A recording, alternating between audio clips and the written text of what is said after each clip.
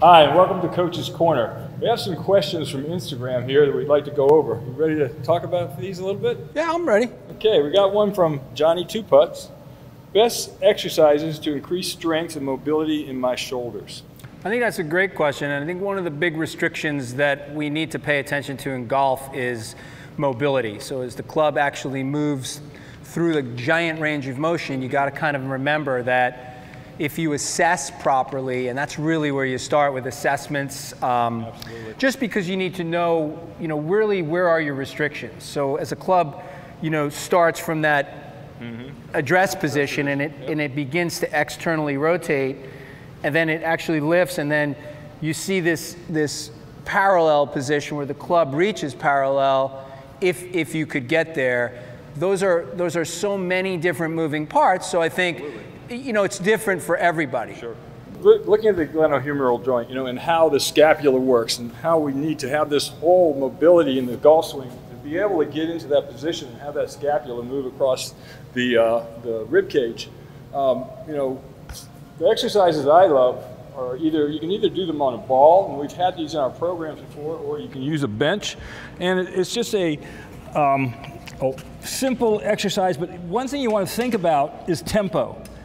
You want to be able to put the muscle, the actual muscle that you're using, into a bit of a stop. So at the top you have some tension. So you simply go into an I, and I'd like to go into a 1, 2, 1 count and go down about in a 4 count, and do that 1, 2, 2, slowly down, 1, 2, 3, for about 10 reps, and then I go into a Y, 1, 2, 1. 1, 2, 2, and then a T.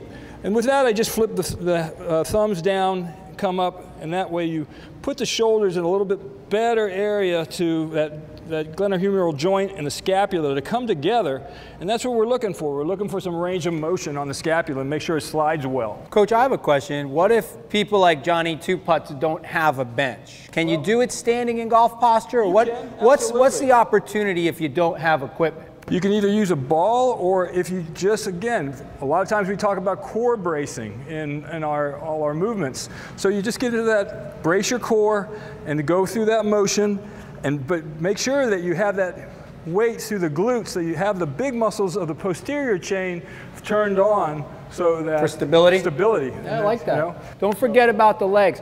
Another thing, and this is not one size fits all.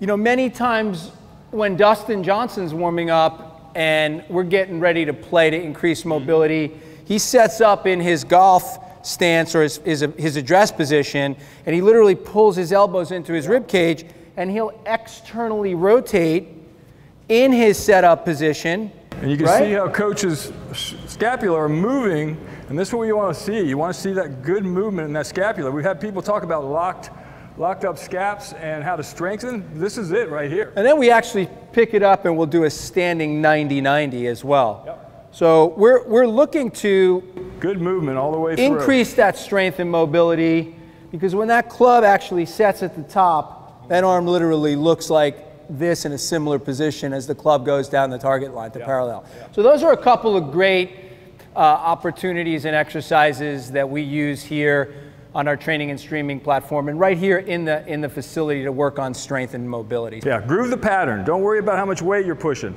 Make sure you have the timing right, and that you have the mobility and the motion right before you move up in any kind of weight. Yeah, I like that. Cool.